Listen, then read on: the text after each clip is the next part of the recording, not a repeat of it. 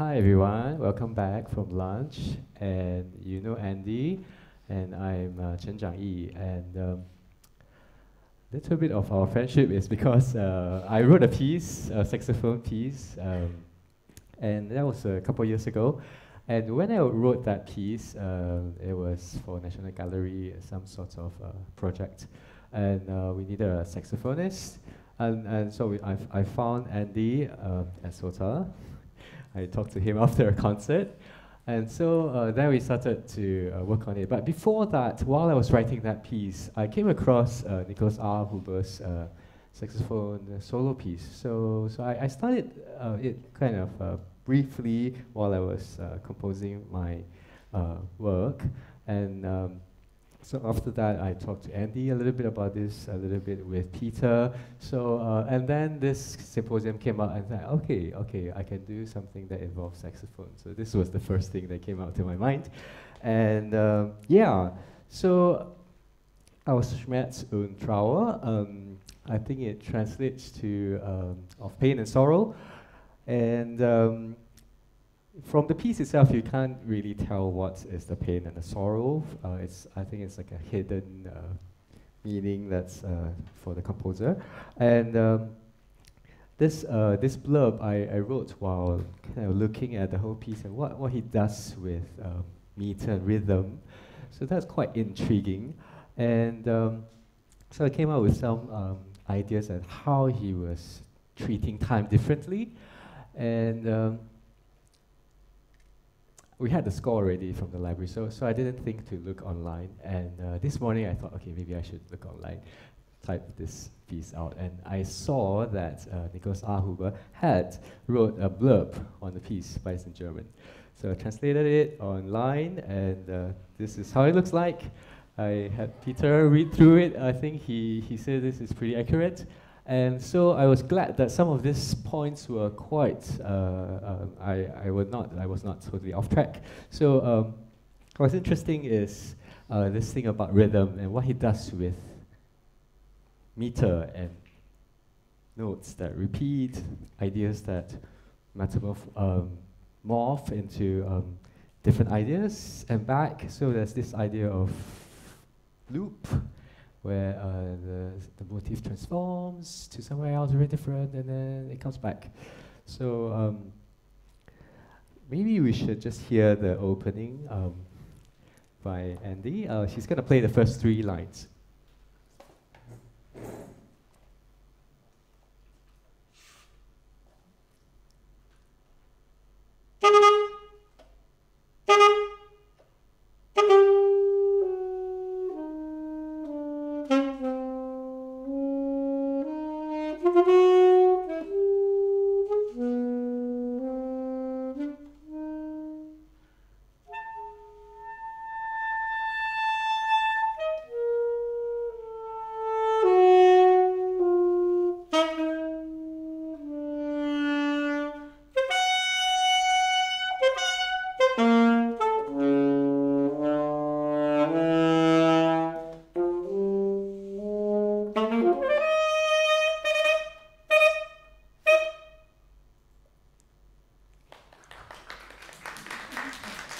Very nice.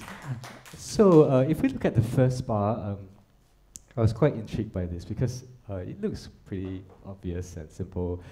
Starting out 3 notes, 2 notes, 1 note. Okay, it adds up to 4/4 bar. Okay, immediately in the second bar, you can't really put a time signature to it anymore. There's this very short note in a very loud dynamic, different from that scale that descends, and then there's another scale that ascends, and then 2 notes.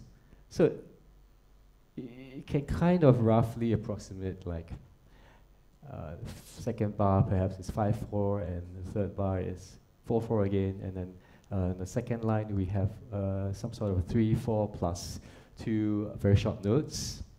So this is what I have tried to do with just looking at the piece without these interruptions, without these glitches, I would call them, with this metrical approximations, such as like roughly what is the time signature of each of this. So what I looked at, okay, this is me being the orchestra musician, writing lines on each beat. So group your rhythm by the beat, all right, students? Okay, we have 4/4, 5/4, 4/4 again, 3/4, and then with a long high note, new idea, crescendo, and the scale going down is 2/4/4, and then we have 3 plus 3, so 6/4, 2/4. Now we have double dotted, the third line, and we have 6/8 again, 6/4. This one actually adds up, yes, with the double dotted. Then we have a new idea, the grace notes, which is not accountable normally in a rhythmic sense in a bar. Okay, so then so we've got that approximations, and then we add in the glitches. So this is I think what is called this rhythmic modulation, where you modulate the meter or modulate the rhythm by buying time or making time, adding with this additive idea of adding short notes or short durations to, or taking away some durations from a bar, from a measure. Okay, so so this is what it looks like. It's usually one of these notes. You can maybe think of those glitches or these short notes, short attacks, as one of these 3 attacks, right? So then he's really interacting these 2 ideas, the short note idea and then the long note idea, right? Staccato versus legato. And then with that, we can also see, with the same music, contrapuntal layers with note values, with articulation, with dynamics, register. And there was this article that Peter had translated from German. Thank God for that. And Nicolaus A talked about this inner polyphony of a Bach sonata and partita as a courante from the D minor suite. So then he's obviously interested in the counterpoint or the hidden counterpoint within single lines. So me as well as a violinist from my previous life, kind of curious what can be done contrapunctally with just one single instrument, right? So this is my sort of analysis of what he's trying to do here. You have the 3 hits with the triplets. We have 2 hits, but here the 2 hits is upbeat and a downbeat. And we'll get to that. That's similar to the courante with the 1 note upbeat to downbeat. Then we have 1 note upbeat. And then we have the scale, the glitch, the ascending scale, 2 hits. Now we combine these 2, legato and the short notes, right? Then we get a double dotted rhythm. So he's interacting these 2 materials together. Then we have that was pretty much the middle range, and we have a high range, long notes with crescendo, with a Nachschlag, with a afterbeat or a upbeat at the end. Scale down with glitch, high dotted minimum or high long note with this glitches. It sounds pretty much like upbeats, right? But it works slightly differently. It's because it's not in a regular meter. So I think that's and of course this bar, it is in a regular double dotted, almost like a French overture, bum, ba-dum, kind of thing, over dotted leaps, right? And with leaps, now he's playing with the ranges. Now the very lowest range with all this incorporated now within the pretty much 1, 2, 3, 4, 5, 6, 6/4 plus a little bit, right? Now he switches around the dynamics, right? So usually the short note gets the loud dynamic. Here he has the long note getting the loud dynamic here. So he's really playing with our flipping around what is upbeat, what is downbeat, who gets the loud articulation, who gets the soft dynamic, and then finally the grace note idea. And with that, he brings us back to the opening of the staccato hits. Now, if you remember the first part, ta-da, it's now the upbeat. And then ba-dum, bum, it's, okay, this is similar here, yeah? It's, upbeat to a strong beat, and then this is a kind of weak beat, strong beat. So he should have beamed this together. All right, so this one belongs, the semiquaver belongs to the previous one. Okay, so I could add a line here if I was a good orchestra musician. I would add a line here. Okay, shall we hear that again now with this kind of different layers that we can kind of see from the first three lines?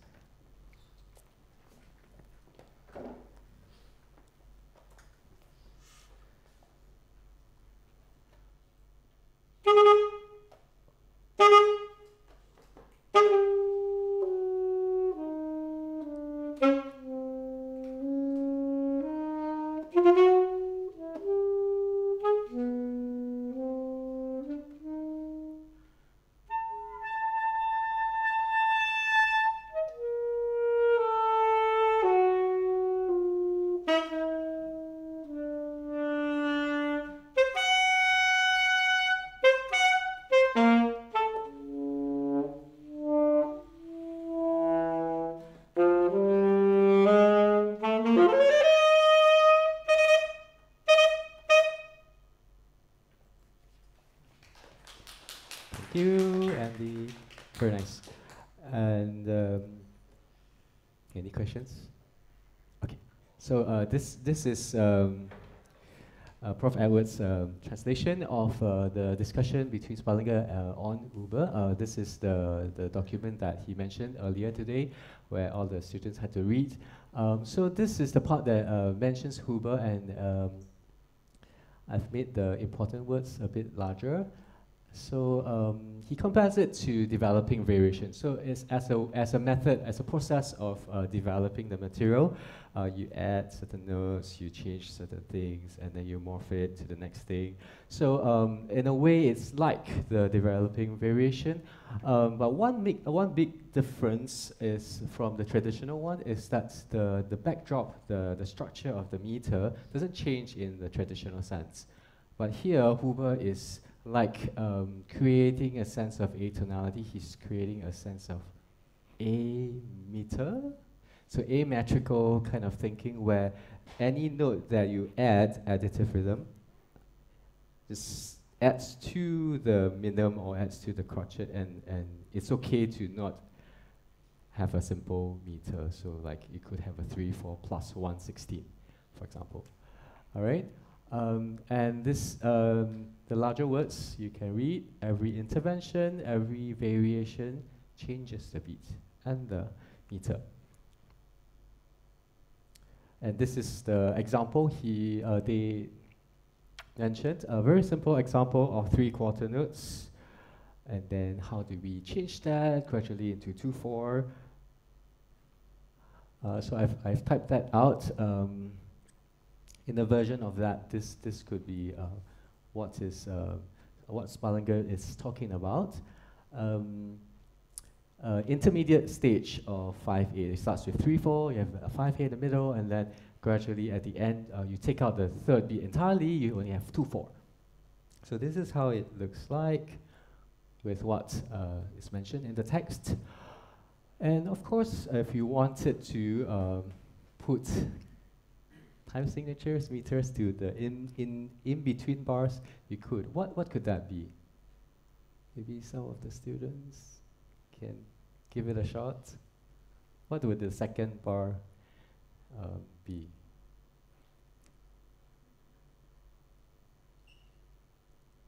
Zitao?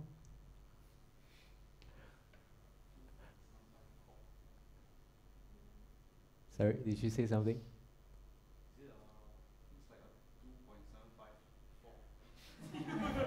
Yes, Indeed, 2.754. Okay, good. So 24 plus 0.75 or 24 plus 316, right? 316 notes.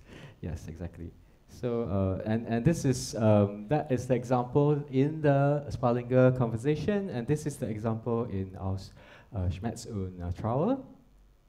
And exactly, so 24 plus 316, and then the next one will be 58, and then 24 plus 116, and then from that we have a subtractive rhythm, and that modulates the rhythm.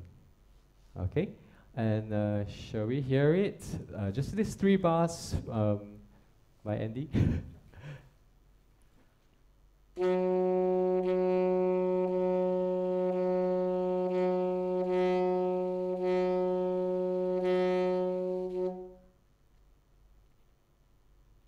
One more time.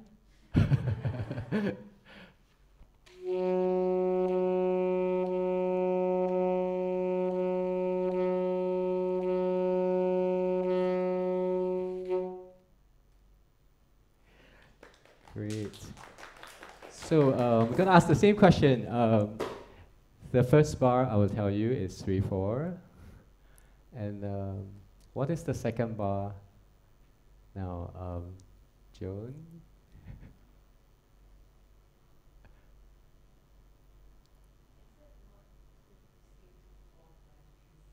2/4 plus 3/16. Yes, but it's not exactly the same, right, where the 3/16 is. Okay? Yes, that could work. So she says 1/4 plus 3/16 plus 1/4. Exactly. I think that's exactly it. And this is how I would think if I was Andy trying to play this. So thinking absolutely just 16 notes. So 1, 2, 3, 4, 1, 2, 3. Oh, takatimi, takatimi, takatimi, takatimi, takita, takatimi, takarikola, takatimi, ta. Okay, so I switch systems in the middle. Tala piccola, okay, or taka takita, right? So for the 5. So I think that's how this works here in the music. Do you agree, Andy? Okay, so I think that's the beauty of rhythmic modulation. As some of you know, my doctoral document was on Alec Carter, and I have never came across this when I was doing that. And Alec Carter was known for metric modulation, which is like changing meters, changing tempi, accelerando, decelerando, different levels of speeds.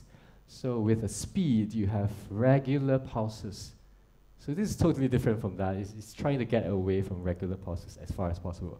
So I think that's the beauty with this rhythmic modulation. Okay, so this is the other piece for Zurück. In the blurb that I submitted, I said it was composed in the same year. I lied. It's not. It was written 1 year prior, before.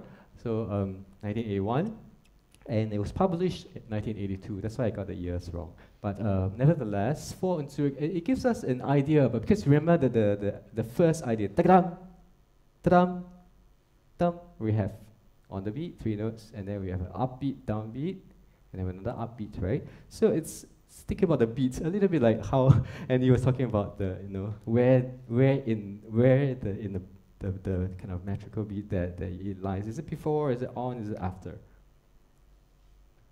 Okay, so this is an example of very, very similar opening of the oboe piece.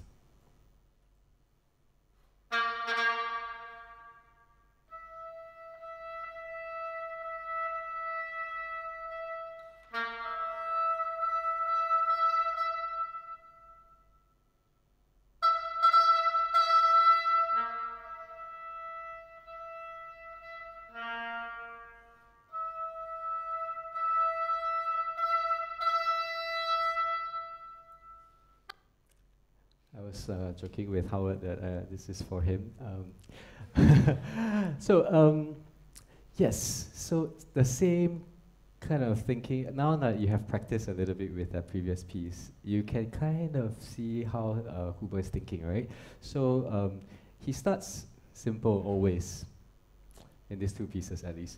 So what meter does he start with?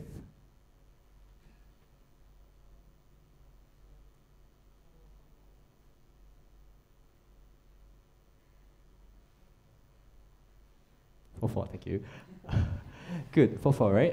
And again, I somehow he's exploring this idea between the downbeat and the upbeat and the downbeat, or the pickup or the repetition of certain notes. So that's certainly true in the other article that Prof. Edwards had translated. With the Bach example, right? So then in the second bar we have a contrasting idea, and that gives us sort of also very interesting. The tempo change is, quarter note, and it becomes quaver. Crotchet becomes quaver. 1, 3, 8. So actually, he could have rewritten the first bar. Anyway, so the second bar we immediately have a different meter. So if any of you had played any Hindemith or like some like Samuel Barber, some composers during like in the mid-1900s like to not use the meter change, even if the meters were normal, like 6/8 to 5/8 to 7/8 and 3/4, 4/4, 5/4. So this is kind of necessary in this piece to kind of not put the meter there. So here, what we have is 2 + 1 + 2 + 1 + 3 + 2, without any hierarchical meter of the beat, right? Sense of the beat. It brings to mind the percussion piece. What's that piece called? Sapphire, right? That is written on a graph paper, and with that, we just see the hits, and we don't have a preconceived idea of which is the downbeat, which is the upbeat. So here, even though we can kind of 1 and 2 and 3 and 4 and roughly it's a 12/8, right, with 1 missing at the end. And then we have, again, he does it the same process. One of the notes of the first idea becomes the glitch. Here he gives us a 1/16 bar, and then we go back to the 1 and 1, 2, 3, 1. And then da-da-da again, right? And then here he kind of gives us even more subdivisions. So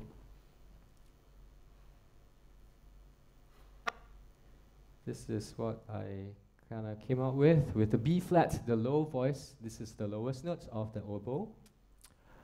And nice orchestration because it's easy to play loud in the lower range, in case you didn't know, for the students. Okay, so 4/4, and then we have one of those short notes, the pickup perhaps, and then we have the quaver, the third note perhaps. Then we have the first note, maybe, the 3 16 notes, the dotted, which is like the first note, but here he has very challenging to play, perhaps put a PP to that note, but according to Howard, this is an amazing oboe player, so maybe we hear it again afterwards. So we have 11/8, we have 11/8, but different grouping, yeah? This is 2 + 3 + 1 and then 5. This is like a 5/8 with the dotted rhythm. Now we are thinking it's 16th notes, right? Semiquavers. So it's a little bit like 1, 2, 2 semiquavers, 3 semiquavers, 5 semiquavers. 2 + 3 + 5, so 10. 10, 16, 5, 8. Okay, with 6/8, half of that, 12/8 in the beginning. And then this, how did I come up with 11/8? You have to count the semiquavers. So obviously not very helpful if you put this for this bar, right? So another way to see it is this, 9/8 + 2, 8, 5/8 + 3, 4, 2 + 3 + 5, 16, 3 + 2 + 1, 8, and then here we count the 16 notes, 3 + 6 + 5 + 2 + 6. So I really think that this is how he's kind of grouping this in a rhythmic modulation. And let's hear it again.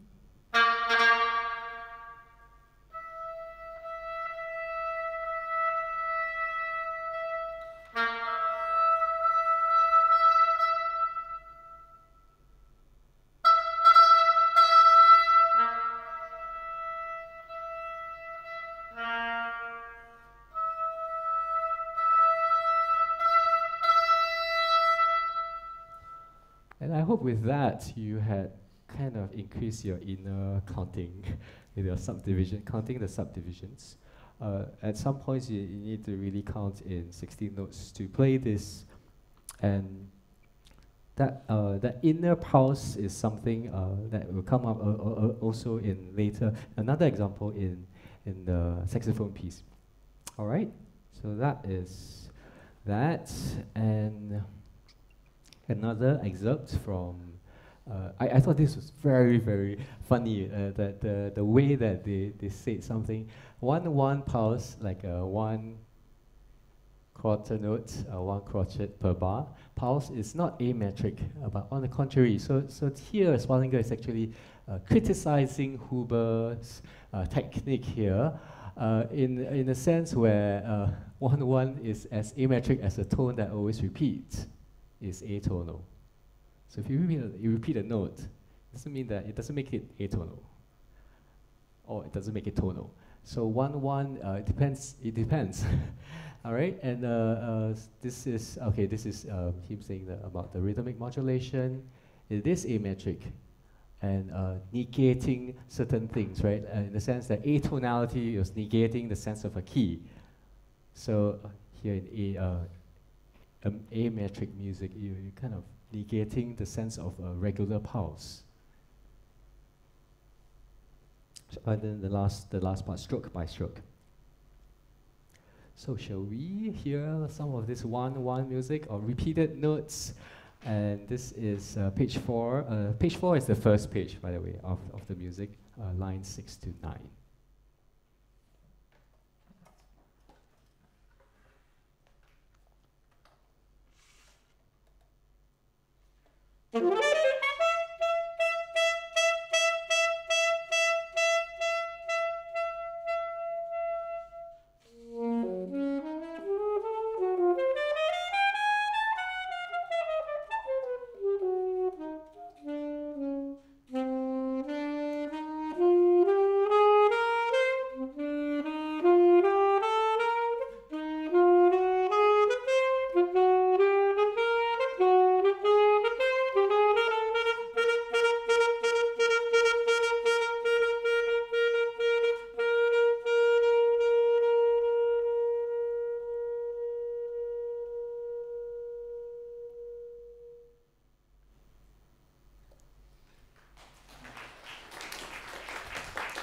Thank you, Andy. So here we have that grace note idea lead into this repeated C sharps, the written C sharps, and that slows down. So in a sense, we hit a pulse for a while, maybe 6-7 beats, and then we slow down a little bit into easing into this jazz phrasing.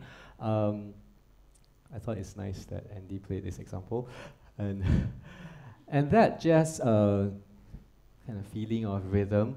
He's written the triplets here, but I think he really wanted the player to make it sound like swing, and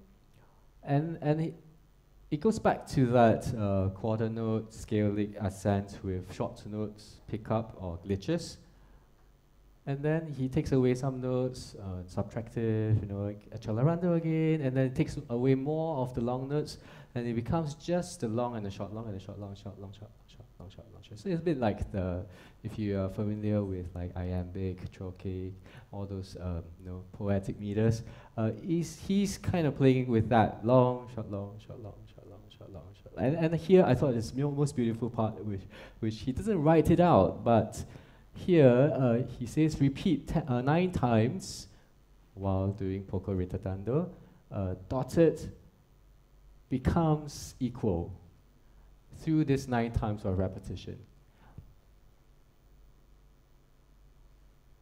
So what does that mean? That means in the middle of this 9 times, from the dotted, it will become somewhat a triplet, like, and then somewhere between there, depends on how you define swing rhythm, you get the swing rhythm in the middle of it. And then you get to the even pulse, the even repetition of notes. But it's not even yet because you have accent and tenuto. It's still strong weak, strong weak, strong weak. So in the next repetition, he does the articulation change. So from strong weak, strong weak, strong weak, strong weak, strong weak, da, da, da, da, da, da, da. So at the end, we hear just equal notes. At the end. So again, we have a cycle from equal pulses, and at the end of this example is also again equal pulses. Cool. I thought it's very cool. And then everything is very fluid. He changes the material, but then it is always very smooth. So I think that's part of that beauty of just having subtle variations while he repeats certain motifs.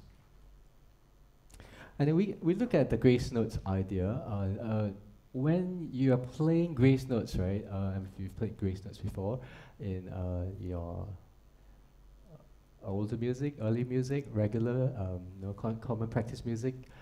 So it's where, okay, you have to decide, does it come before the bar line, or is it on the bar line, or is it before and after on the bar line, reaching, where do you reach the main note, right? So this is kind of in the negative space, or the stolen time within the bar, right? So it's also part of this buying time, where you have to squeeze it out of the bar.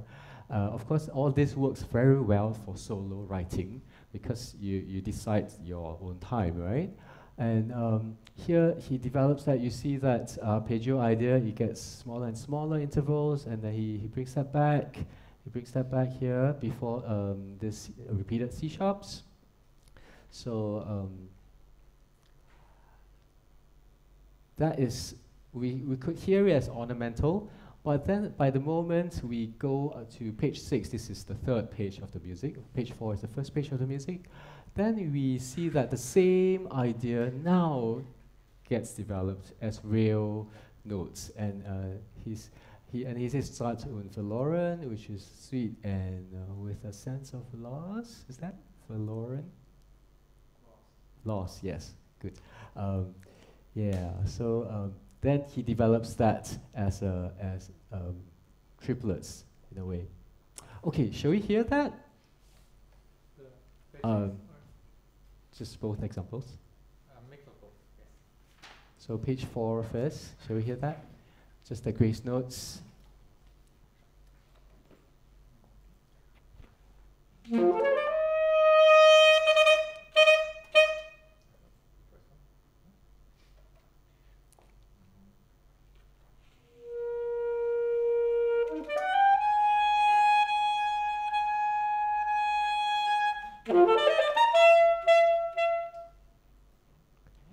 Nice. And then at page 6, the top of page 6, we hear that slowed down.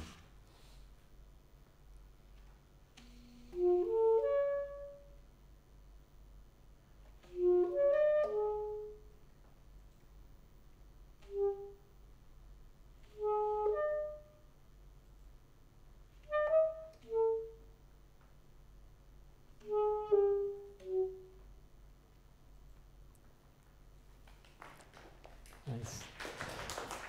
So I have a question for the students again. What if we took out some rest from these triplets?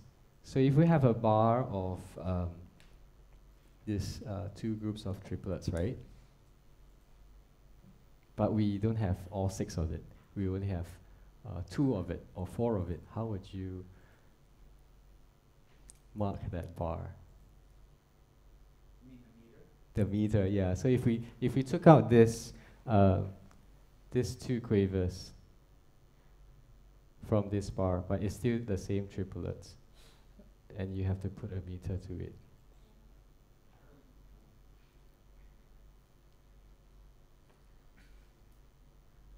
Okay, so that is the next topic, which is irrational meters. Okay, so just a tangential. I think.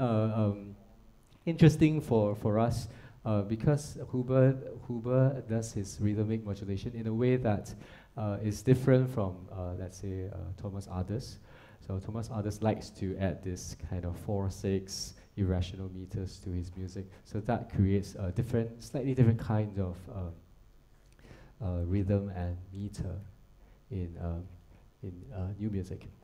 All right, so this is it. The grace notes reprising as triplets. Now, the Vor und Zurück really reminded me of the Vorschlag and the Nachschlag of this ornamentation in early music. So this is a treatise by Quantz about the art of playing the flute. And this is a translation that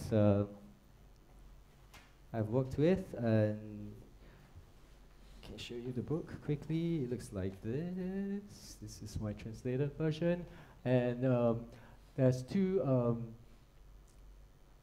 kinds of Vorschlag, which is one is the accented, one is the passing. So on the right side you have the accented on beat, and then on the left side you have the passing appoggiaturas or Vorschlags, right? So the first one is the passing one. So 5 and 6 is the same thing. The 6 is the how it should be played according to Quantz. So it's okay before the beat as passing notes. Okay, and then the on beat. So it'll be on the beat, yeah? So it's accented. And yeah? Okay, so how does that matter? I think it corresponds to how Huber is thinking about his material here. What is the pickup? What is the on beat? How can I play with it so that I switch it around and back? So this is just to be clear. Nachschlag is the termination of a trill. So it's not that when the grace note happens after the beat, but it has to be like really after the ornaments. So the last two notes is the termination. It's called the Nachschlag. Okay, just to do the before and after. All right. So what he says here is sometimes it's written out, sometimes it's written out as grace notes, sometimes it's not written out according to Quantz. Okay. And grace notes as another layer of counterpoint. We mentioned the inner polyphony, inner counterpoint of like Bach and Baroque music. So this is, should I play the oboe one first? Okay, I play the oboe one first. This is from Vor und Zurück. And if you listen to how the grace notes maybe add another layer.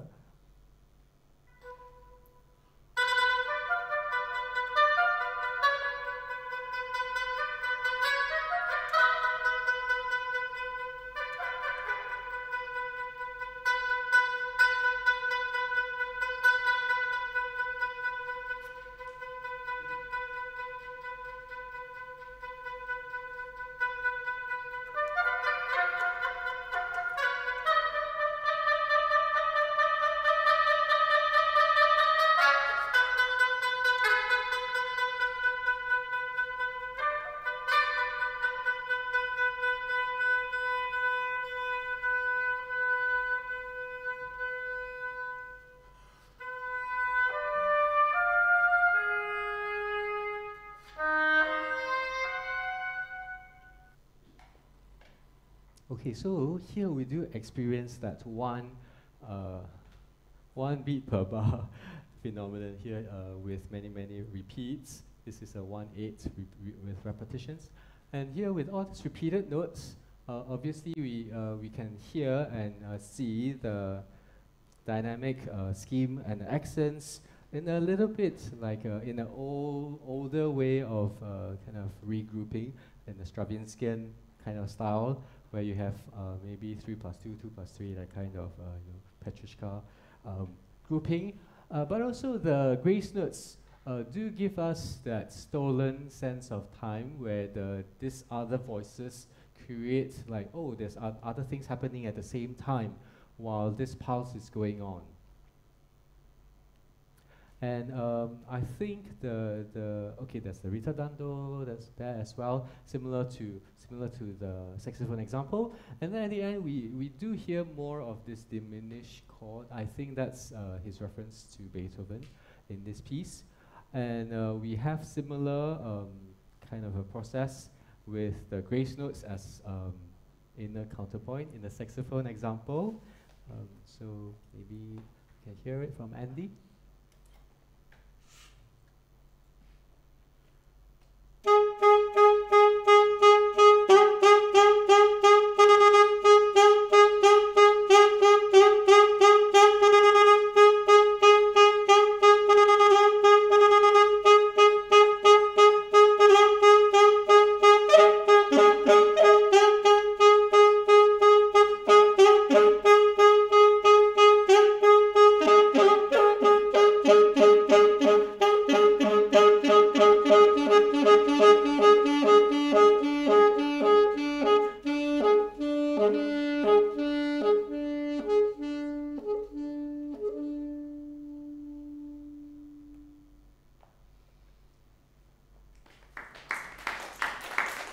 Thank you.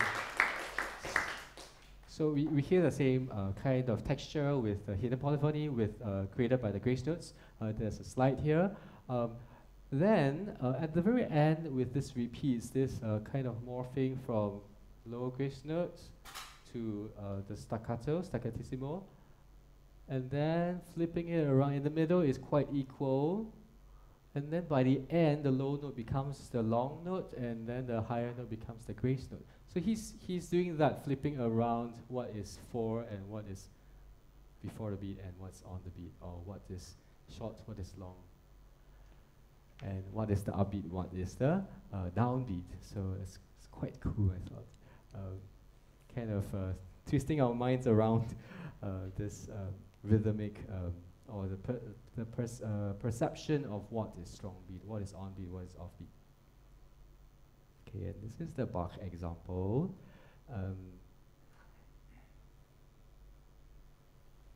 Repeated note, pick up to the chord.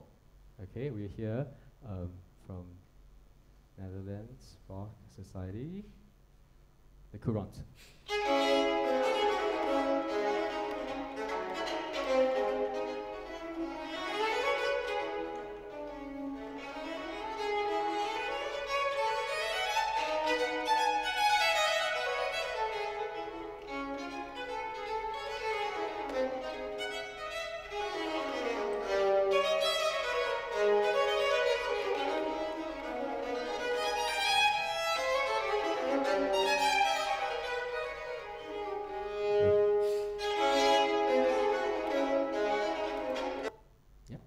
That repeat of the A section. And what I found very interesting from this example was that he was trotting the repetition of these A's of the different levels of the A's, which is the 5, which is the dominant of D minor. So we have a lot of the middle range, and then we have some of the low, and we have some of the high. And then he was, I thought what was interesting with this was that the polyphony of a single line instrument with the use of the different ranges, middle, low, and high, you could create different voices. And that brings us back to this saxophone piece, which really he makes use of that very well, as well as the oboe piece, right? Where the low has one character, the middle has another character, the high has another character, and this different motifs get circled around and transformed, and but at the same time, when we hear the music, there's many layers. So that is the simultaneity and the beauty of that. Okay, so this is where he makes it super obvious, where he writes the music in different staves. This is in the saxophone piece, page 10. Lines 4 to 5, just the lower two.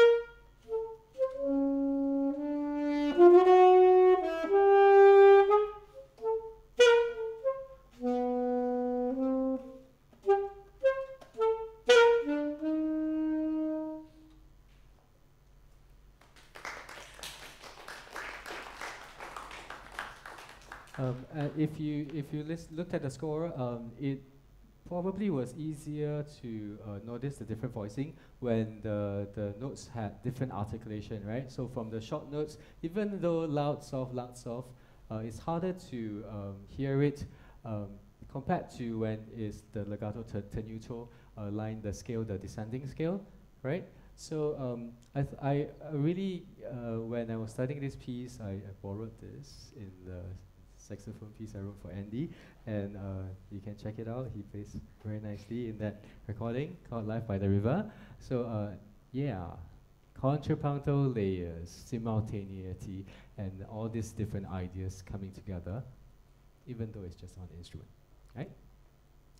And then we have our Andy's topic of the jazz phrasing. Shall we hear that again? This is first page, right? Line 7.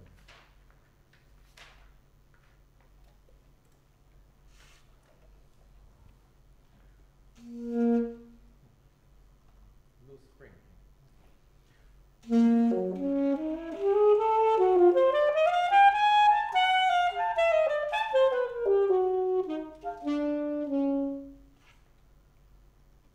Nice. And we've already heard that before. So, and I talked about that just now, right? So this is kind of the spectrum of the strong, weak, where at the end of it, dotted becomes swing, and then at the end, very regular pulse, equal pulse. So this is writing it out, spelling it out here. And finally, we have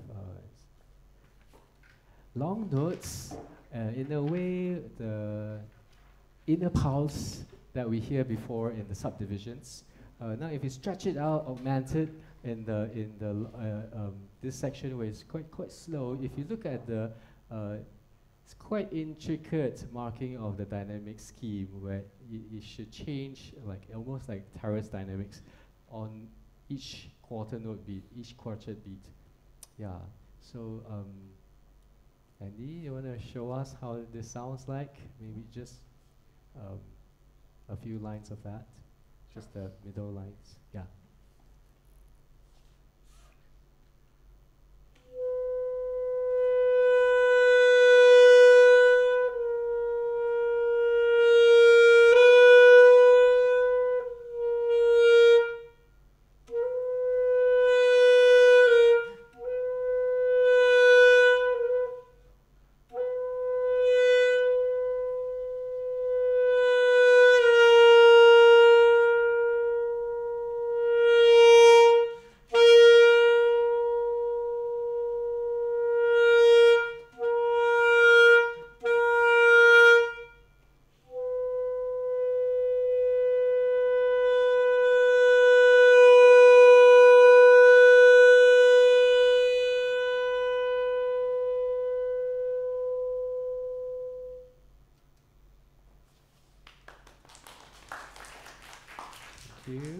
Thank you, Andy. Very nice. So we talked about the repeated notes already, and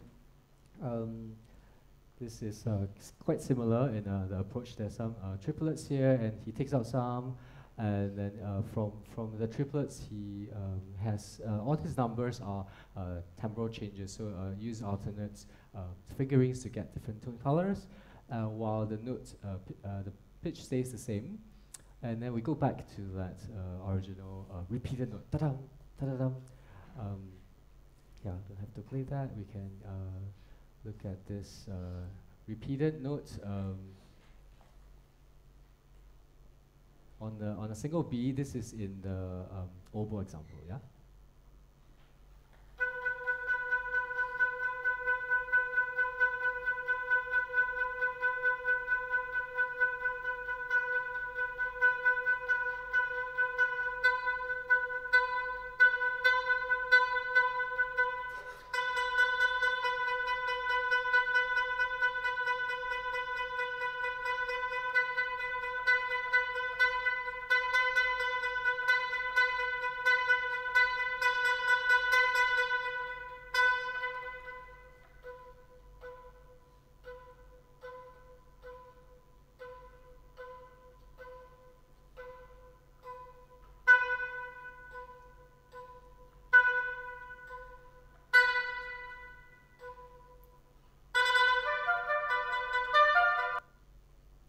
went to that section that we heard before. So what I thought was interesting here, not just the kind of syncopation where the accents were placed, is the silences. We almost hear that the rhythm is still going on while the silences are added in here. So kind of counting the silences here, 2, 3, 2, 2, 3, 2, 3, 3, 4, kind of subdivisions of silences.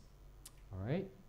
So this is the last thing I want to share with you, and should we? Okay, I think I will just show you what I thought of this page, and then Andy can play parts of it. So this is near the end of the piece. And we have the ascending scale, and then we have the jazz phrasing, and then with elongated of long notes into 5 subdivisions, 5 16th notes, and then we have the ascending runs, but now it's into septuplets. And then we finally have some sort of Carter moment, Elliott Carter, metric modulation, where the septuplet becomes the new tempo. And then we have the glitches here, we have the repetitions of each bar, but then slightly different number of notes. So like here you'll be 8, 16, and here will be 6, 16, and so on. So a little bit like Andreessen's Workers' Union here. And then this is the most beautiful part, I think, where this 5 notes, da da da da da da da da da, gradually he elongates certain notes, and finally, with enough notes elongated, we get back to the original scalic ascent with the glitches. So shall we hear that from Andy?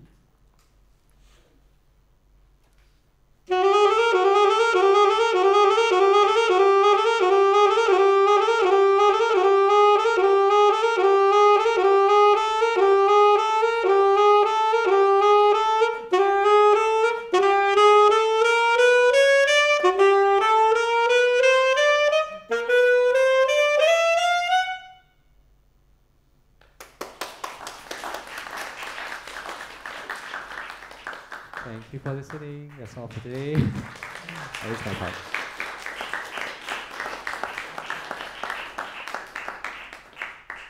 Okay, we have a few minutes for any questions.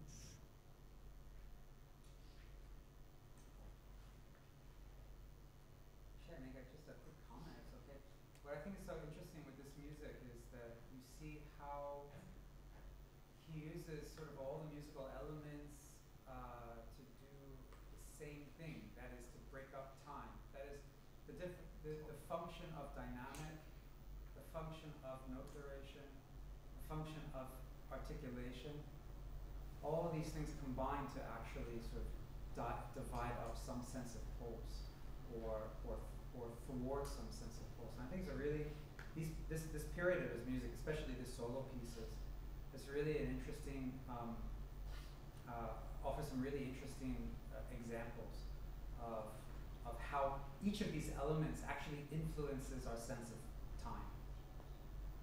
Rather, usually we just think of we usually think of just like the note value as the thing that can control time, but actually we see these various things doing that, and register as well. You were talking about register.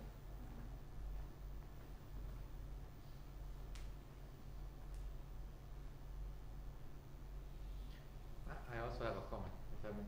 Now, a lot of these ascending scales reminded me a lot of walking bass lines in that. Something that you can hear the bass do a lot of, stuff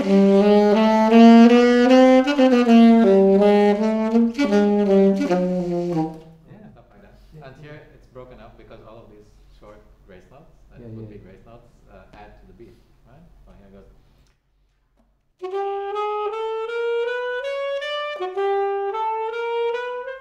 There's that slight delay of that thing that breaks the groove up. Otherwise, otherwise people will start doing this. Yeah, it's quite interesting because when I mentioned this piece to Peter, he was like, no way, Huber has done some jazz inflected stuff in his music. Yeah, but I think it makes sense in this piece because he's trying to do that the whole downbeat, upbeat thing, and then kind of right in the middle is the swing rhythm. Yeah, and also the articulations, right? All the quarter notes are marked tenuto and accented. That's exactly how a bass would play, right? So long and with a strong attack. That's why it sounds like that. Cool. Thanks, Andy. I have a question. Is it because of like the jazz background? That's why like when you are seeing these changes in like the time, that you notice the swing rhythm and you bring out the swing rhythms even more? Or is it like you feel that most musicians will just pick up on this and then you're just doing?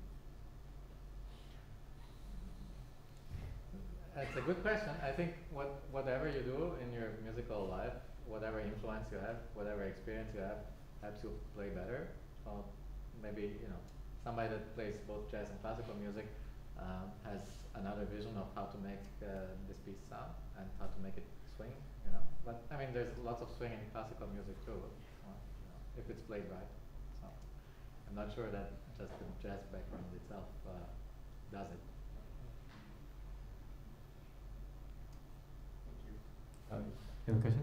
At the start, while we were discussing all the metric bars, where there's seemingly multiple time signatures in one bar, what is the implication that Huber has of cramming all these multiple groupings in one bar rather than dividing it into multiple bars that is more symmetric? I think he's just giving us the pulse, but then taking it away and giving us a false sense of, okay, maybe this is regular, but no, I'm gonna throw in this thing and this thing, take away this beat or that beat. Then we have irregularity, and that's, I think, is part of his whole process in this piece. So that's the whole point of it. And yes, does that answer your question? Zhong Lao Shi. Can I ask one question? Yes. Huber also uses the same technique in his orchestral work. Oh, does he? I just want to ask because I'm not an it's expert. quite challenging for conductor to. Oh yeah, I would imagine it would be hard to Did conduct. he apply the same? Good question. I do not know. I'm Maybe very curious to find out actually. Yeah, but this piece I just got to know about and really get into this year, and as well as the oboe piece. I think it really works well for solo, maybe for chamber, but for orchestra it would be quite challenging. Well, I think actually this morning with examples that Hannah shared, there was quite a bit of those 3/4 plus 1/16s. So I think it's just a matter of ensemble, and then the conductor just gives the downbeat when they line up together. But it's quite interesting in a way, the 18 different times in between. Yes. But for the orchestra, musician will be quite challenging to follow. Yeah. Right? So I'm not sure they will enjoy it as much as we do. Yeah, that will kill. But I'm sure some orchestra can play it. So it's a challenge we can, maybe we train our opus novus to do that. Right, thank you very much. We are out of time. Thank you, Andy. Thank you, Howard.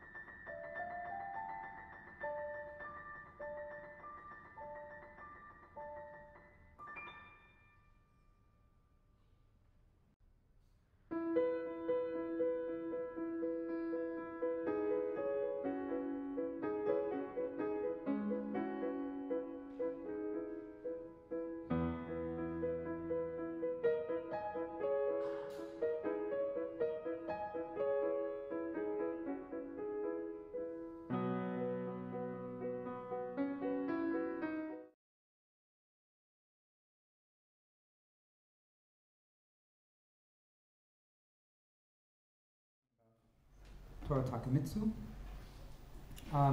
So Takemitsu, I should always learn before my slide down, was born in 1930 in Japan, and he's arguably remains the most internationally recognized post-war Japanese composer. His earliest works were highly influenced by European music, but over the course of his career, he came to incorporate aesthetic elements of Japanese culture in his music. He neither sought to imitate the sound of Japanese music, nor synthesize European and Japanese traditions. Instead, he aimed to highlight the distinctions of these two musical traditions within his work. One thing I admire about Takemitsu is his understanding that culture runs deeper than superficial traits found in the artworks of a region or an era. We can see this in the composer's writings on the Japanese sense of time, as well as the applications of this in his own artistic output. This lecture will first outline the arguments presented in two articles by Takemitsu, My Perception of Time in Traditional Japanese Music, as well as One Sound. Following this, we'll look at excerpts of Takemitsu's music to see examples of how the composer integrated Japanese tradition in his work. In My Perception of Time in Traditional Japanese Music, Takemitsu begins by addressing the perception of sound. For him, a combination of elements influence sound, including temperature and space, humidity, amongst other things, and they result in timbre. He argues that although one can speak of timbre in physical terms, one can't abstract, quote, the touch or the feel of timbre as it permeates a particular climate and is refined as it passes through time. He writes, the sensing of timbre is none other than the perception of the succession of movement within sound. To put it another way, timbre arises during the time in which one is listening to the shifting of sound. It is, as symbolized by the word sawari, indicative of a dynamic state. Sawari, by the way, means to touch something lightly and is a term associated with the arts. Indeed, the idea of a sound in dynamic state is not unique to Japanese music, nor is it only an inspiration to Takemitsu. We shift to Korea for a second. The Korean composer, Lee Sang-yoon, termed an important component of his compositional approach Hauptklang, or main sound, in German because he spent most of his artistic career actually in Germany. And this features a central tone from which the composer deviated and returned, varied with microtonality, vibrato of different widths, as well as different articulations. And we can hear this in works like Piri and Sori from Yoon. We'll hear Piri in a second. Piri is a traditional Korean instrument, which is sort of the Korean equivalent of, or similar to oboe. And Sori does not mean sorry. In Korean, it means sound. So Sori, that it means sound. Yeah, so let's take a listen to this. And Yoon actually talked about this, this idea deriving from his understanding of traditional court music from Korea, music that would have been 1,000 years old.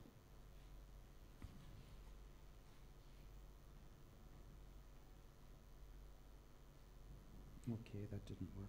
Maybe I have to press this.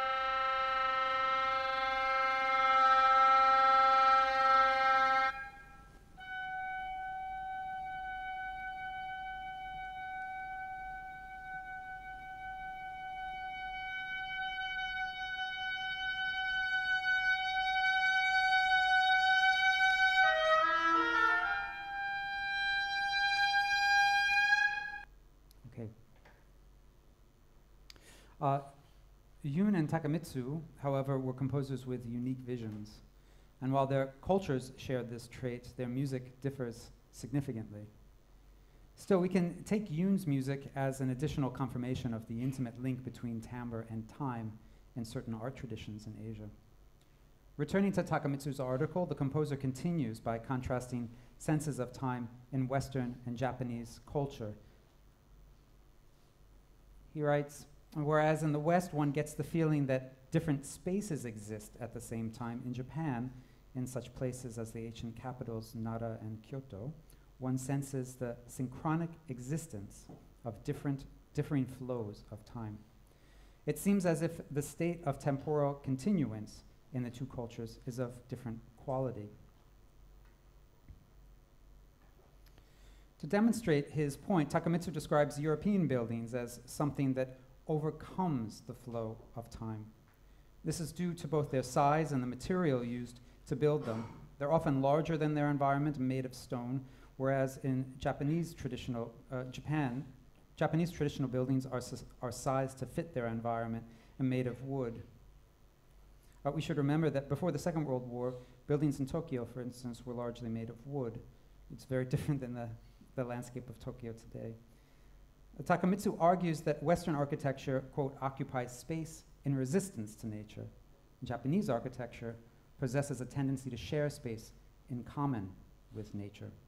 He states that with Western architecture, it is just as if time accumulates in a linear fashion from the points of these seemingly unbreakable buildings towards the depths of their centers.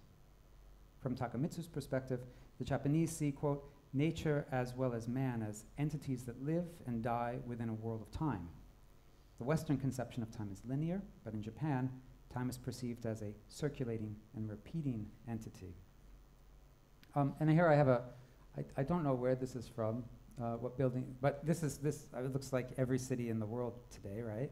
This could be Singapore, it could be Tokyo, it could be New York, it could be Chicago.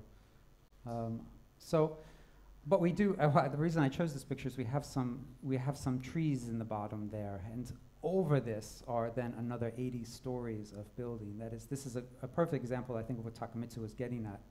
That this is a building that stands in opposition to nature.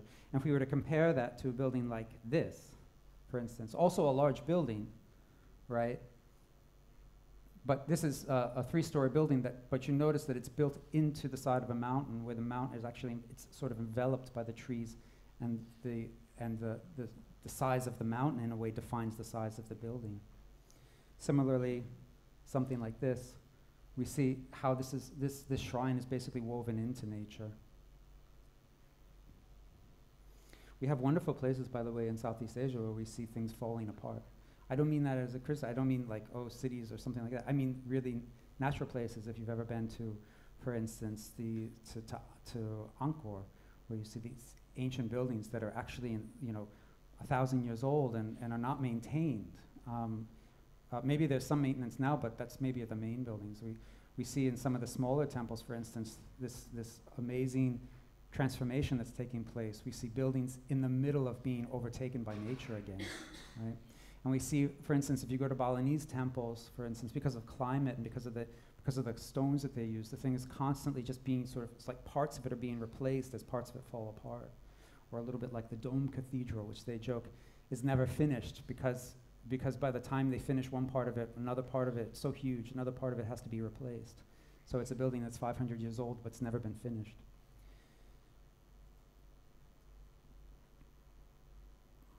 Developing his point further, Takamitsu then argues that Western music exists within a time scheme that is linear and single-layered.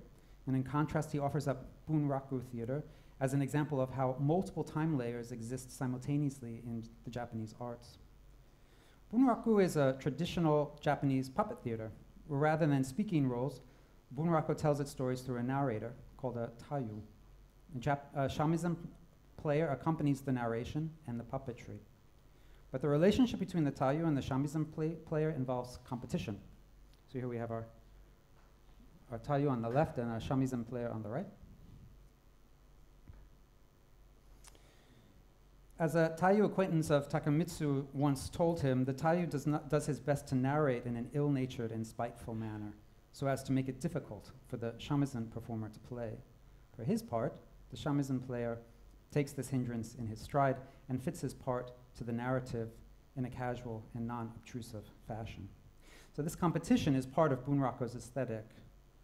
Through the players' efforts to compete yet also support each other to produce the drama, Takamitsu writes, a relationship of irregular time as expressed by words such as iki and ma is produced. So let's watch a bit of Bunraku to get an idea of what we're talking about here.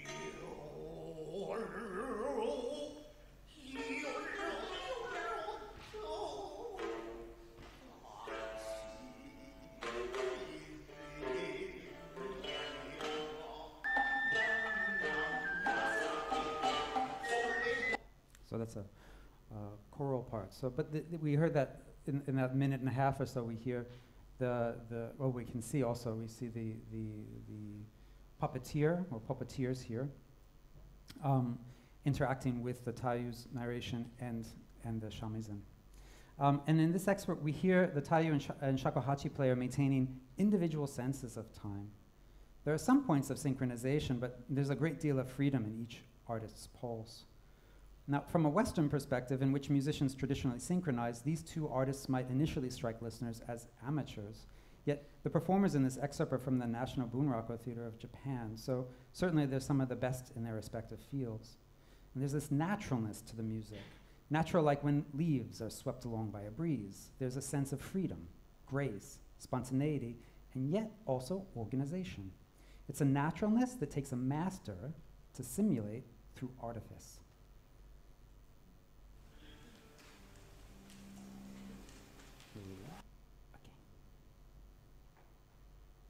But iki and ma, what do these terms mean? I'll do my best. I'm not Japanese, so I Google a lot, though. So. Iki can mean breath, spirit, or style, but it's associated with a muted, refined style, one that requires great effort and attention, but appears modest. In Bunraku, for instance, the interactions between the puppeteer, and the shamisen player, and the taiyu yield a single superficially natural artistic result, but the intricacies needed to create that is very complex. Ma is defined as negative space. It's fundamental to many Asian art traditions, placing what is absent on equal footing with what is present. The painting Pine Trees by Hosagawa Tohaku from roughly 1595 offers a good example. The work consists of 6 screens. The left and rightmost panels are largely empty. But in the spirit of Ma, the space they provide the painting is equally important to that occupied by pine trees in the central 4 panels. However, a painting can only be a metaphor for Ma because it's a defined space, limited by the frame of the canvas. Takamitsu defines Ma as, quote, an unquantifiable metaphysical space of duration of dynamically tensed absence of sound. Well, what does that mean? If sound exists in time, and time is eternal, then Ma becomes vast and incomprehensible. It becomes everything from which any sound arises. In this regard, a single stroke of a biwa string or a single tone on a shakuhachi arises from ma, and in so doing makes ma apparent. And what it expresses is its relationship to ma and moves, quote, toward an unnameable point beyond the personal. So as an example, Takamitsu shares that a shakuhachi player desires to create a sound like wind drawn from a grove of rotted and dry bamboo. That is, it's not a personal expression, it's expression of nature. So herein lies the conundrum for Takamitsu. What do you use sound to express? How do you use sound to express your ideas when it exists only to come into life to express the nature of all sound and silence? Takamitsu writes, can I possibly add anything to this? If one restructures, reshapes, and polishes the legacy of Hogaku techniques, that is traditional Japanese music, which have been bequeathed to us, one acts without any relation to history. To be sure, any attempt to adapt Japanese instruments to Western norms amounts to a rather foolish acoustical fetishism and achieves nothing. Should not Hogaku then be discarded as something unrelated to our contemporary musical life and experience? Yet, along with many other musics of the world, Hogaku has seized my heart and refuses to release it. So, what a conundrum for an artist, to see plain-sightedly your choices and know that only failure awaits you if you take any of them. And this is what I admire about Takamitsu.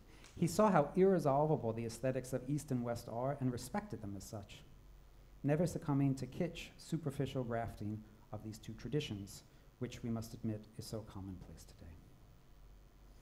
As he put it, I must nurture within my own sensibility two dissimilar musics, Western and Japanese, which have grown from two different systems of original sonic phenomena. The first step must be to use the various techniques of composition to make clearly apparent the disparity between these musics, not to resolve the contradiction, but to intensify their opposition within myself, so as to maintain a continual progression within a work. This is a step I take with extreme hesitation, but it's only through this practice that I can keep from falling into the role of a mere guardian of the grave of tradition. So, what did he do?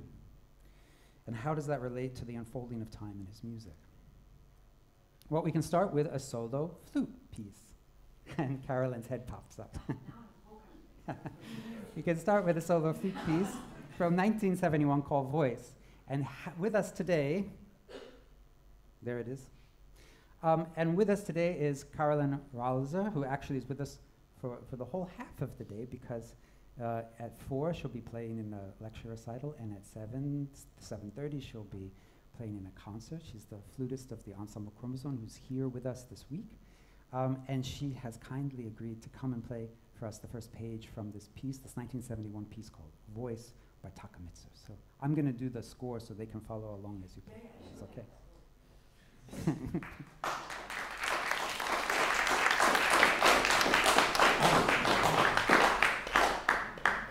Yeah, this is totally fine. Do you want to be more central, or whatever's good for you?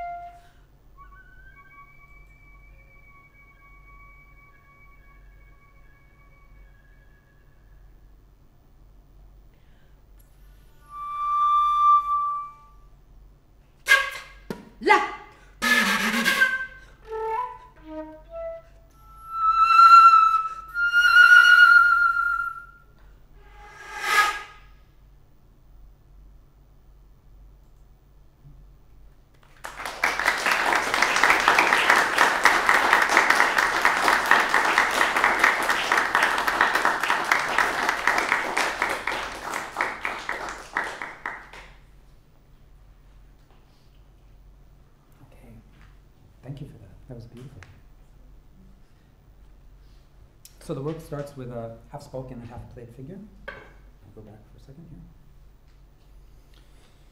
The text used in the piece is taken from Shuzo Takaguchi's handmade proverbs, which I actually only discovered the other day. So I went to Zhangyi's office and he has the choral things with this same thing. He's handmade proverb. He actually, there's like choral pop pieces or something. Like Takamitsu also. Takamitsu did a lot of film music as well. So it reads, Qui va là, qui que tu sois parler transparence, who goes there, speak transparency, whoever you are. So the quote could be a reference to ma, or no sound, the transparent or invisible presence of sound. There are also compositional solutions like those illustrated in Lee Sang-yoon's Piri. Notice that held notes are granted greater complexity using glissando, dynamic change, multiphonic, bisbigliando. The clearest example of this is the end of the fourth system. Let's see if we get that one. Yeah. Here, right up in this area here. Here, an A is repeated with key click, fluttertonguing, bisbigliando, trill, multiphonic, and tremolo. The life of this sound is illustrated in its unfolding timbre, which requires time. This goes right back to the very first thing, where Takamitsu was talking about timbre as the unfolding, as an unfolding that happens over time, and this is a really good example of that. This is then an illustration of what Takamitsu calls sawari, the dynamic state of shifting within a sound as demonstrated through the nature of timbre. Additionally, note the use of an ascending line to create trajectory in the music. This is not melodic music. There is no motive or development, but there is a recurring alternation between quick figuration and drawn-out lines. This work shares characteristics with traditional shakuhachi music, but does that result from an intentional imitation or just a shared musical logic? One can't say conclusively, but given Takamitsu's writings, I believe that it's the latter reason. A quick side note too, if you know Takamitsu's music, this is a very aesthetically very unusual piece for Takamitsu. Actually, Takamitsu's music is often very much, has a sort of very modern French sound to it. It's highly influenced by Debussy and Messiaen. And that's not the surface of this music at all, which I've actually makes this piece quite interesting for me in sort of the history of his work.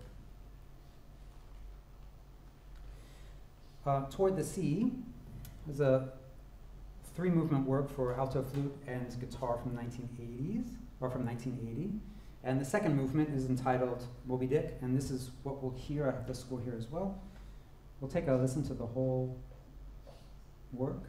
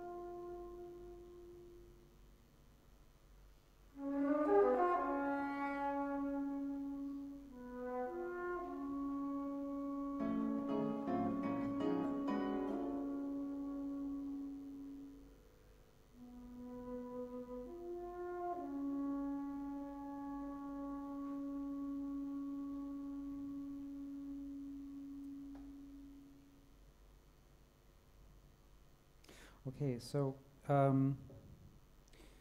this work demonstrates some of the qualities that Takamitsu associates with bunraku, namely iki and ma. Numerous events can be characterized as sound emerging from no sound and disappearing back into it. That's not what I wanted to do.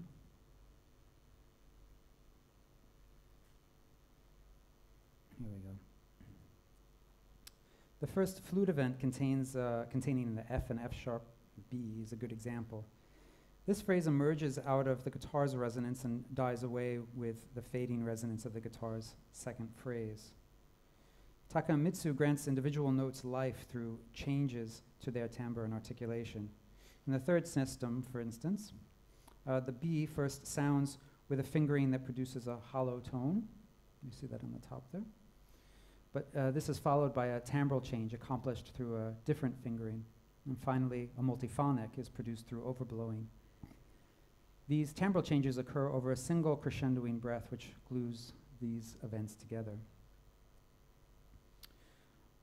Another good example is the second system on page 8, where the F sharp and the B flat alternate. When Takamitsu finally fixes on the F sharp, it is played with a bisbigliando trill, then it expands to a tremolo between F sharp and B flat, and finally the B flat becomes the focal pitch, first flutter tonguing, and finally resolving to ordinario. Also note that this phrase clearly demonstrates how Takamitsu uses timbre and articulation along with dynamic to build tension and build and release tension. So the more common, although this is very harmonic music, the more common approach towards managing tension through harmony is less present here.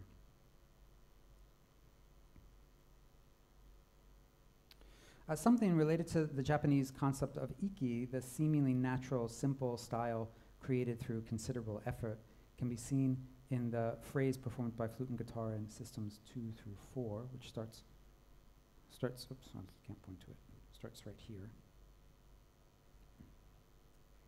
While the phrase starts with flute and guitar simultaneously, there's a great deal of independence in the flow and unfolding of each part.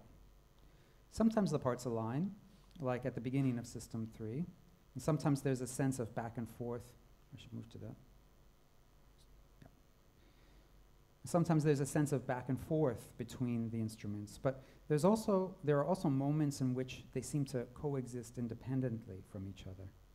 The elements that vertically arrange time, that is meter and metrical grid, pulse, textural rolls, are either absent or they're redefined in this work. Note, for instance, that only guitar, by and large, has tempo markings, and hence the flutist aligns to the guitar part.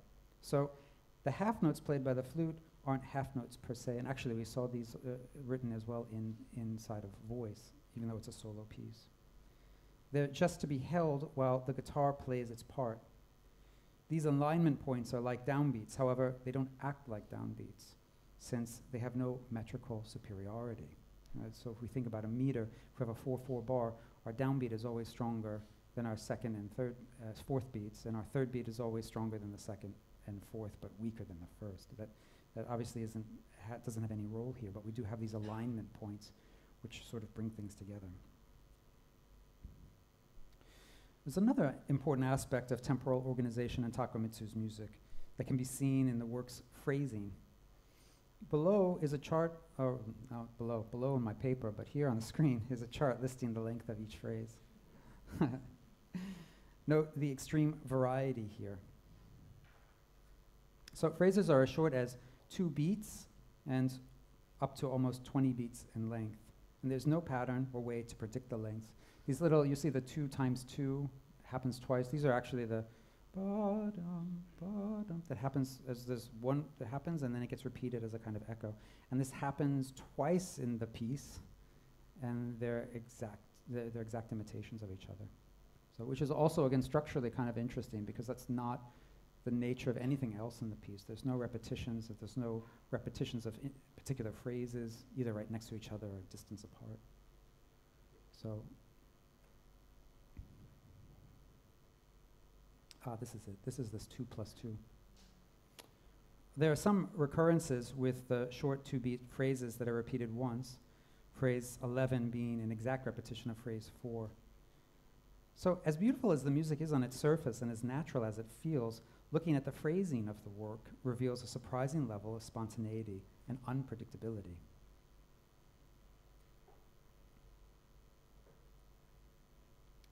Determining the exact length of a phrase is impossible in some cases, due to Takamitsu's use of the half note with an extended beam. This is his notation for as long as necessary. It provides the players with a way to interact and influence the flow of time in the piece. It is usually used as a shorthand for notating the flute's duration. For instance, in System 2 here, we have it, well, I have highlighted System 1, but we see it also in System 2. The F held in the flute could have been notated since the guitar's duration is clear, but it's not notated that way. For instance, well, that second phrase, for instance, could be of a particular length with a fermata over it, but that's not how Takamitsu wants these musicians to have. That's not the kind of relationship he wants to build into the notation for them.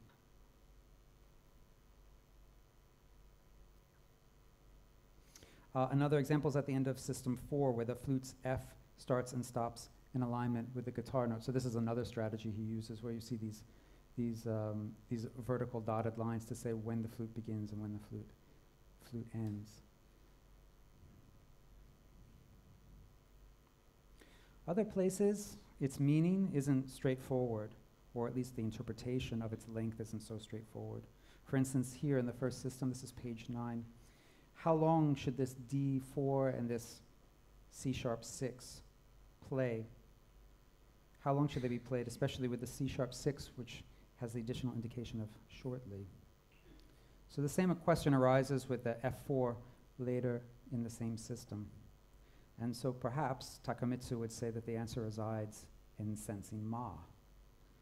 So we see that in Moby Dick, Takamitsu has created an extremely flexible time structure and has forced the players to subtly negotiate the music's unfolding, a bit like what happens between a tayu and a shamisen player in Bunraku. Rain Tree is a percussion trio from 1981, and let's take a listen to that, and then we'll look a little bit. We'll listen to the first 2 sections or so of it, since they're quite contrasting and they do show something quite interesting about time.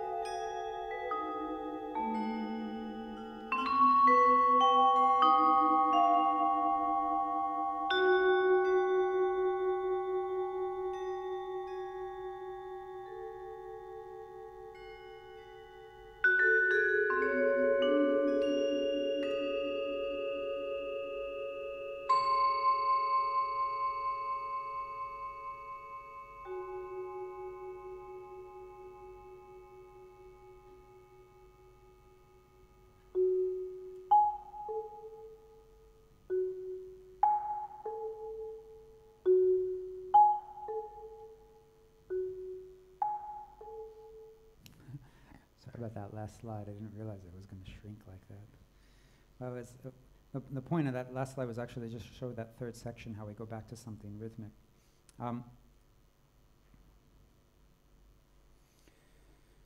So a glance at the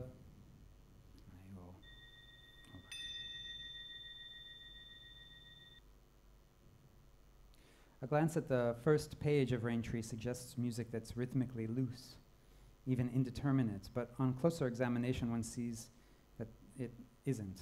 Each bar can be counted as 2 beats at quarter note equals 60.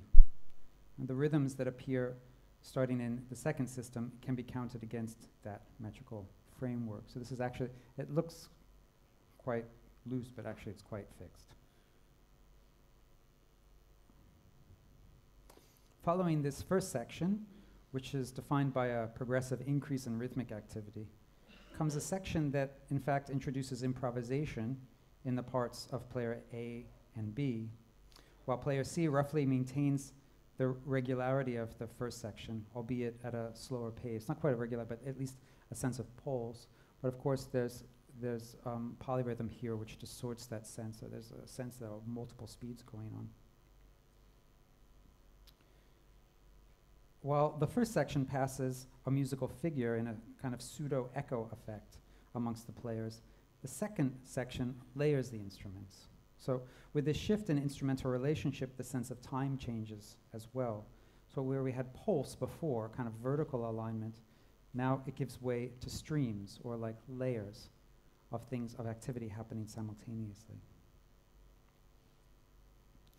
And for a final example of some of these techniques, we look at Takamitsu's Tree Line. This is a work from 1988 for chamber orchestra, and I'll play about half of it. Unfortunately, because it's a large score and everything, I didn't even attempt to put it here, so we don't have a score to follow, but we have some score excerpts and some score reductions that I've done. So please listen as closely as you can to what's here.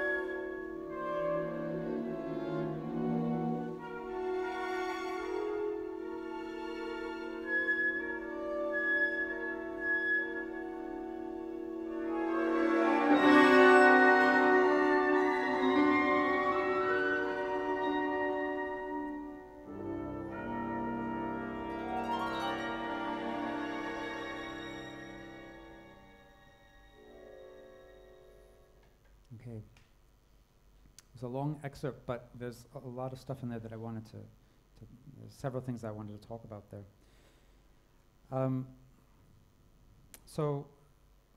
This piece brings together many of the compositional strategies we've seen in other pieces already. Yet the large ensemble instrumentation allows the composer to work even more extensively with timbre. So like in Moby Dick, we see irregular phrase lengths. In my analysis, for instance, the first phrase is 30 beats long, and the second is only 6. The third is 38, the fourth is 3, repeated once. And similarly, the fifth phrase is 5 beats, also repeated once. So this thing where we have a short phrase that has its sort of like an echo to it that we saw in Moby Dick, we see also here. So a lot of similarity there in terms of phrase design. I should note that the definition of phrase that I'm using in this analysis is a little untraditional. What I'm calling the first phrase, for instance, is made up of several smaller phrases that are nested within a suspended and evolving harmony. And it's this harmony that I think defines the phrase. Yet one could argue that this chordal progression only defines a section. So still, I hear the shorter phrases as only ephemeral gestures, and I sense that this analytical approach makes sense with Takamitsu's work, since, as the composer would describe it, there is a, quote, synchronic existence of differing flows of time. You definitely hear that in multiple sections in this piece. So note also that this relates to the solo flute work, Voice, that we heard earlier, in which there's an alternation of sustained notes and rapid melodic gestures. We have that, for instance, this is sort of overlaid. We see this already here. I've made this sort of short score where we have what I call the harmonic melodic harmonic field, and then the harp figurations, which are laid over that.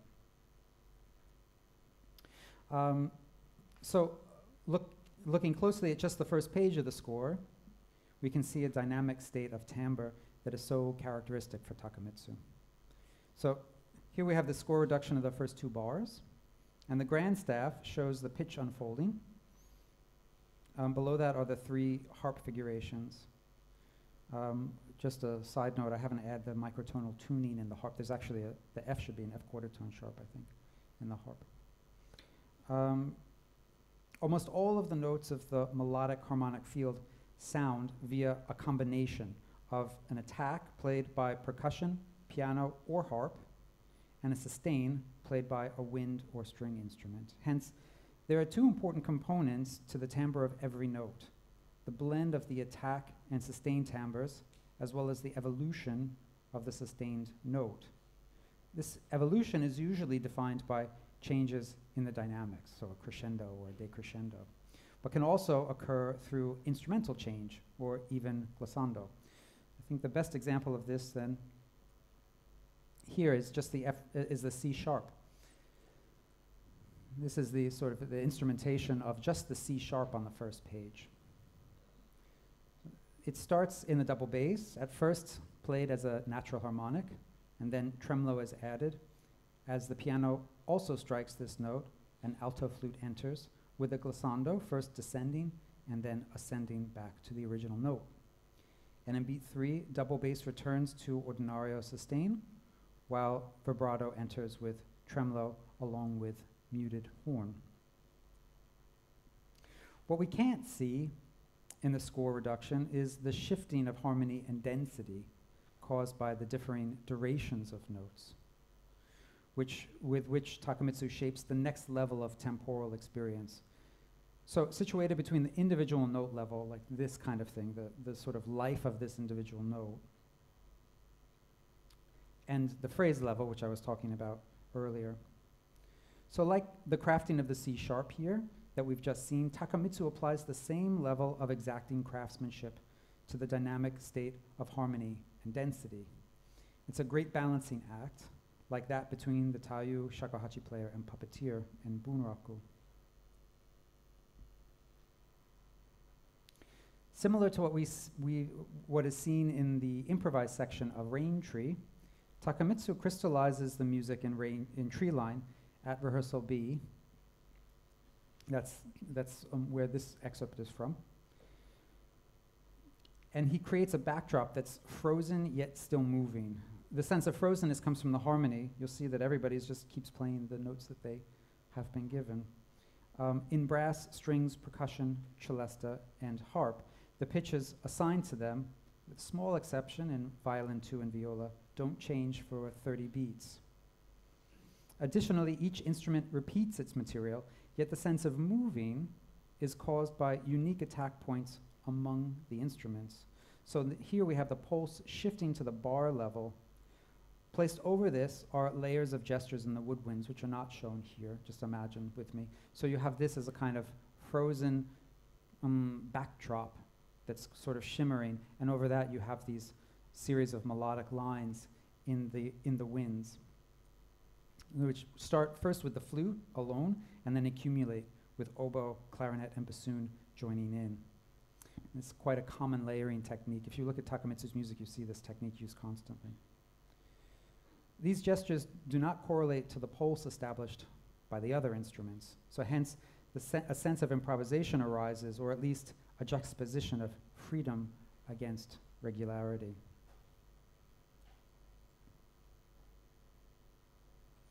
A similar quality of frozenness.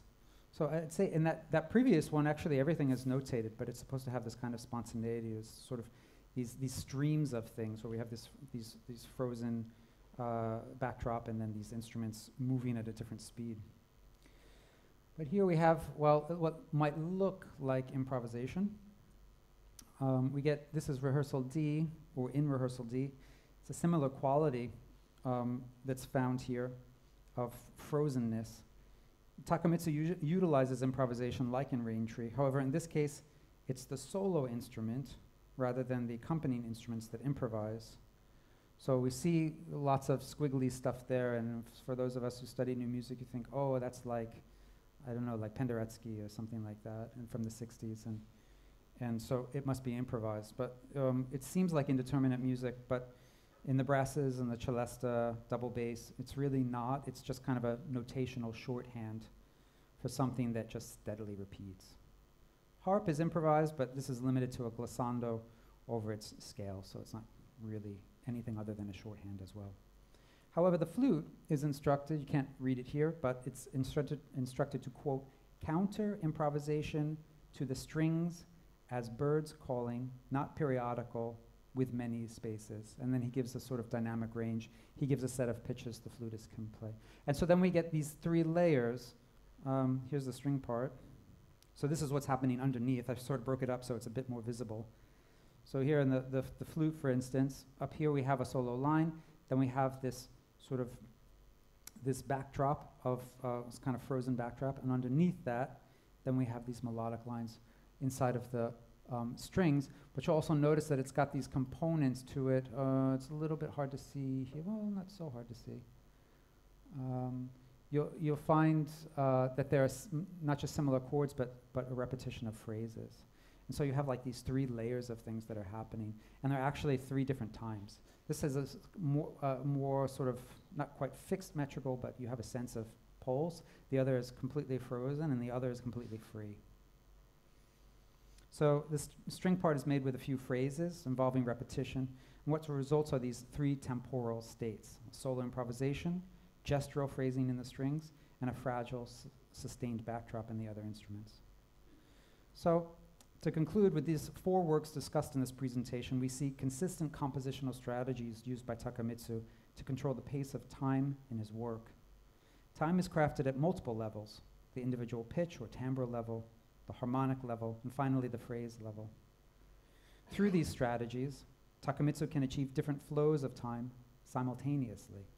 The principles of Ma and Iki find a home in the composer's work, and I feel through understanding these principles, we can understand Takamitsu's music better. We can hear how unique and personal his compositional voice was. Thank you.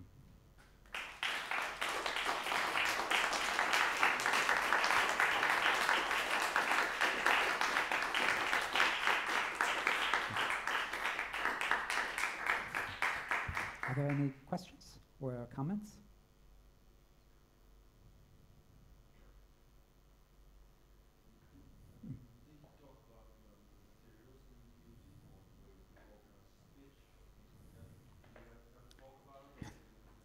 haven't read anything. I'm sure he did, but what you find a lot is it seems to me when I look at the harmonic world is it's sort of very familiar mid 20th century stuff like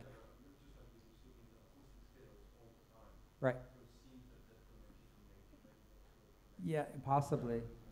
I also often see octatonic and various modes of limited transposition. That's why I also see this French influence. On the harmonic level, there's this kind of French instrument. And then there are also these moments which sound somehow a little bit like La Mer or something like that. So there is that kind of similarity, but at the same time, it's definitely not that. When you begin to look at it more closely, and you begin to see how he strategizes, like with coloring pitches and with designing his phrases, you see it's actually quite different. But at the harmonic level, it seems very sort of mid-century, early 20th century French. It's almost a sort of extremist style in the sense that it wants to be extremely natural, extremely aesthetic. Right. In that sense, it's sort of very interesting contrast. Right. True.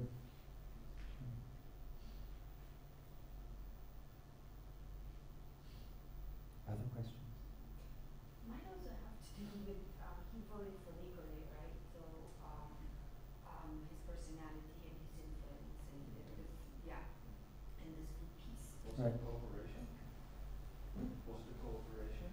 Yeah, I think so because it was developing the techniques was trying to find out how can I notate certain effects, also bring it in and they were in contact. So I think also that influenced about how the piece in the end turned out. Right, and I would say also that time period. Interestingly, if you look at Lee Sang-yoon pieces from the 1960s, so this was when, I think 71 is when Voice was written, so pretty close to the 60s at least. And if you look at Lee Sang-yoon pieces from the 1960s, then you see this sort of this attempts to integrate with what was going on aesthetically in German music at that time, and which produces what I find to be some of Lee Sang-yoon's most interesting pieces. But that wasn't what he really wanted to do, and so by the time you get to by the 1980s, you begin to see much more of his own voice. There could be something similar going on with Takemitsu. The earlier pieces are highly influenced by the West, and my understanding is actually his turn towards Japanese traditional arts actually resulted from a conversation with John Cage, or interaction with John Cage, which is kind of ironic, right? This American's like, you know what, you have really great stuff in Japan. How do you look at it? And it's more or less how things went. And then he reflected on that and began, I think it was probably, at least what I've been reading, I mean, he knew of it, having just grown up in the culture, but then it was also part of his culture to sort of not pay attention to it. And then when he turned back to it, he saw what was really special there. John, a little bit for people who are interested in this orchestra music. Maybe you look at November Steps. That's one piece where you can really see this contrast between the West and the East. So there are two solo instruments, biwa and Shakuhachi. and it's Japanese flute and shakuhachi. Yeah. With the Western orchestra, it was at a time where the standard band was like say maybe was our shots for a piece or the Yomi harmonic and then the war, so it's a great piece to maybe Right. see an example of that two opposing forces. Yeah, and that's actually how it's written. I mean, it's from 1973. I think it's 1973, 74, something like that. And yeah, you have this, it's like you have the passages with biwa and shakuhachi, and then you have the orchestra parts. And it's more or less, I don't think it's 100%, but it's more or less a kind of back and forth, somehow making a piece with these two entities that seem to never integrate. It's quite interesting.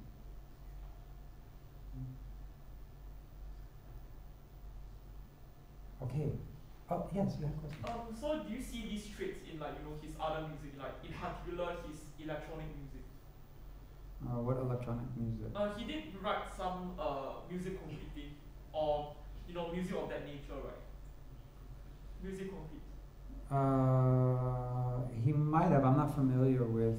I mean, a lot of people wrote a piece here and there, but I'm not familiar with the Takamitsu. Oh, but he did like write some electronic music. So I was wondering if these aesthetics, with respect, these time, his conceptions of time, whether or not they are present in his electronic music. But I don't know his electronic music. Sorry? I don't know his electronic music. Oh, okay. Zhangyi, do you know his? Yeah, I'm not so sure. Do you know which? What's that? Yeah, we have to ask Google. Okay. Yeah, I'm not familiar with electronic pieces. Like I mentioned, he did a lot of work in film as well, so that it's very likely there's pop pieces and film pieces that were maybe done with synths and things like that. I'm not sure. I don't know that side of his work either. Oh, okay. So, so yeah, I can't really comment. Okay. Anything else? Okay, well, thank you so much for joining us, not just for my lecture, but for the whole day of presentations. I hope it's been informative. It's been interesting for me, so I hope it's been interesting for you and informative. And I'll see you in a little bit for the 4 o'clock lecture recital, where we hear some music by Morton Feldman and Luigi Nono, the Italian Luigi Nono. Okay, thank you.